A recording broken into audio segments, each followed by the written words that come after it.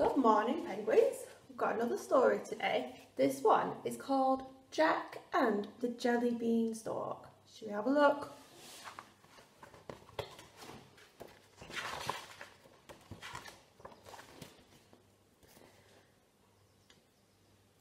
Jack's mum shook the biscuit barrel and peered inside the bread bin.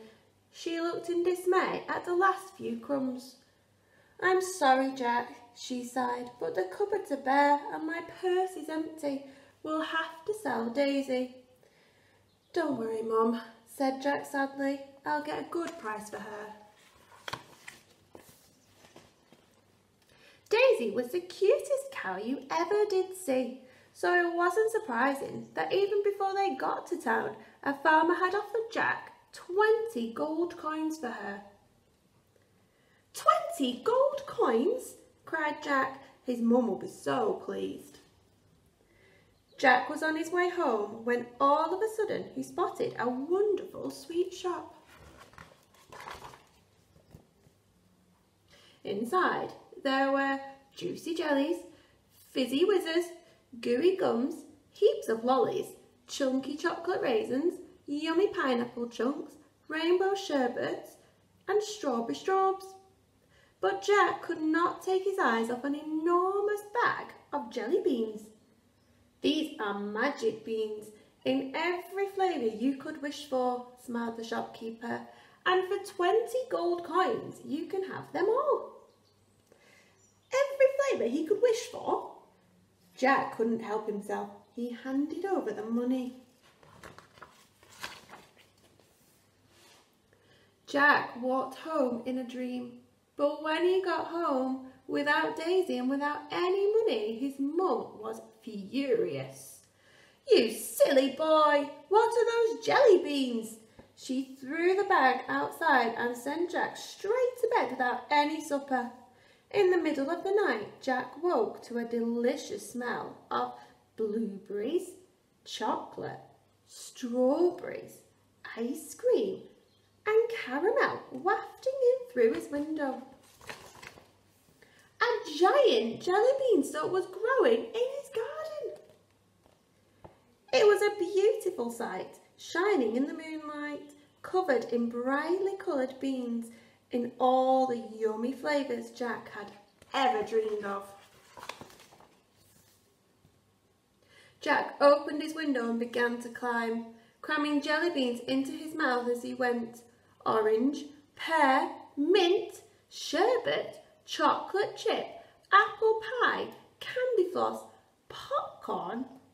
Higher and higher he climbed until, feeling rather full, he came to a huge golden gate and a large sign. It says, "Angry Giant, beware." Jack was hesitating when he heard a strange noise. He peered behind the door. "Honk, honk," sobbed the little white goose. "The giant is so angry. I tried my best to lay more golden eggs, but it's just no good.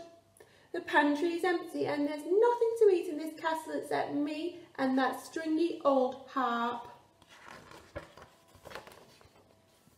Suddenly, the ground shook. "Fee, fi, fo, foy, I smell a juicy boy. Goose is good, but boy so tasty, served with chips and wrapped in pastry." Oh dear. "Stop!" stuttered Jack as the giant scooped him up in his hand. "I'm very bony and I haven't washed in weeks. Give me 10 minutes and I'll bring you a banquet, a feast fit for a king."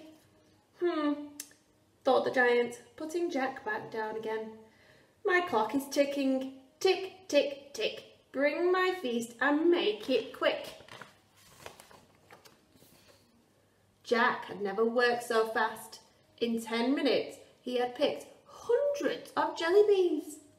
The giant had melon beans for his starter and fish and chips beans for his main course.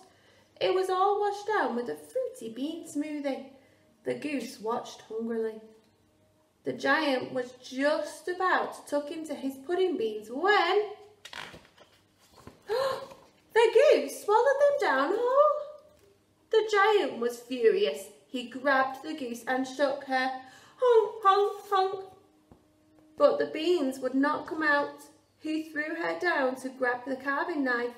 Jack grabbed the goose and raced for the jelly beanstalk. Stop! Yelled the giant, thundering after them. He grabbed the stalk and tried to climb down, but he was far too heavy. The jelly beanstalk began to sway. Jack jumped off just in time. It wobbled and it wibbled. Then came crashing to the ground, far away from Jack. Crash! Jack looked around and grinned.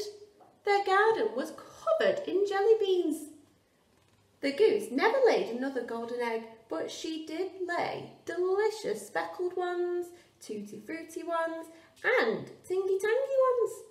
Jack and his mum had enough jelly beans to feed them for years, although every so often they would find one that tasted like smelly old socks. Yuck. Okay, let's see if you can have a go at today's challenge all about that story.